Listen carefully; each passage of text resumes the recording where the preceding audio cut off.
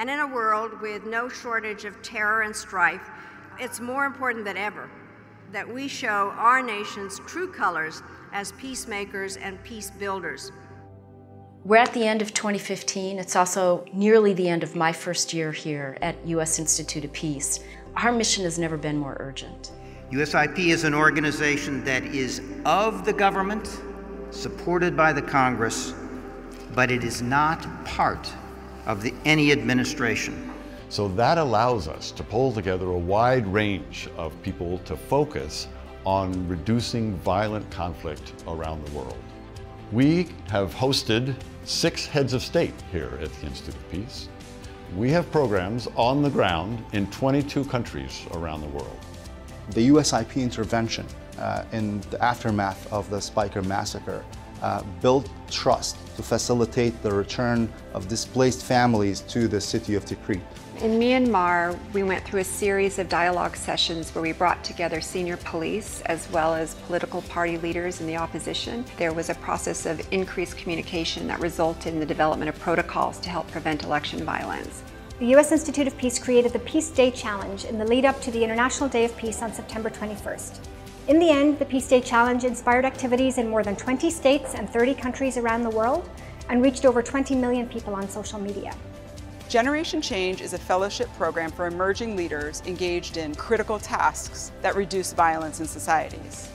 This year, they have trained more than 5,000 people in their communities using our Generation Change curriculum.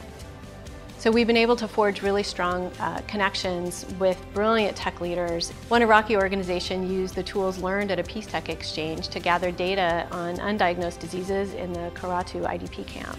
USIP's Africa program provided grants to support African universities that are seeking to strengthen their graduate programs in peace building and conflict resolution. 2016 will be a big year for us. We will deepen our focus on countering violent extremism, expanding partnerships, working with youth in conflict. We intend to expand the online courses that we're using, bringing people from conflict zones all around the world into USIP. We plan to deepen our community of practice by conducting a training of trainers for our past participants from the Middle East and North Africa. Next year is all about data for us. The idea is to actually put tools into the hands of local peace builders to collect, analyze, visualize, and publish the data that's most relevant to them. What we hope is that there will be cross-country or cross-regional cooperation and collaboration.